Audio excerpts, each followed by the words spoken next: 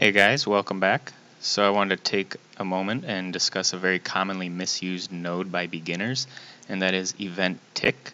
So if we hit play here, you guys can see that I have two actors right now.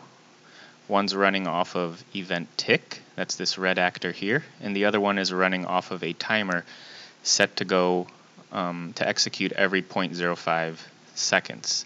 So this would run 20 times in a second, and the other one off of tick will be based on your frame rate, which right now is around 40 something.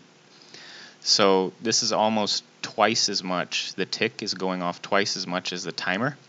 And as you can see, there's not that much difference between the number of line traces that we're getting for gameplay, for example.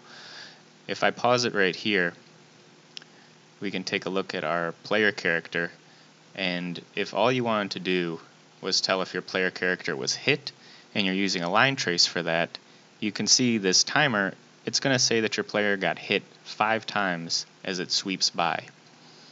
And if we look over here on the actor that's doing tick, this is closer to about 8, 9, 10 times. Again, this is going to depend on your frame rate.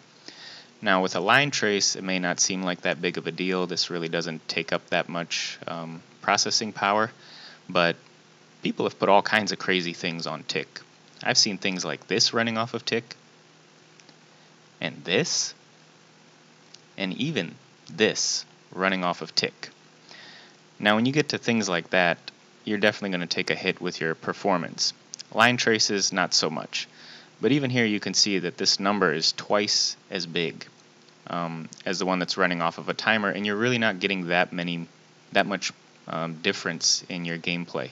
So if all you want to know is if the player got hit in the leg by a bullet and you want to make him walk slower, take some health off, you can probably do that off of a timer. But if you really want to know, for example, if he got hit in the lateral collateral ligament versus the medial collateral ligament, or if this bullet right here just grazed his gastrocnemius, then sure, maybe you want to use tick for that.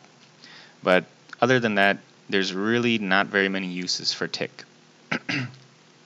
One thing that tick is good for, though, we'll stop here. And if we go into our actors, I will have them actually move. Tick is good for movement because if you don't use tick, lots of movements can appear choppy.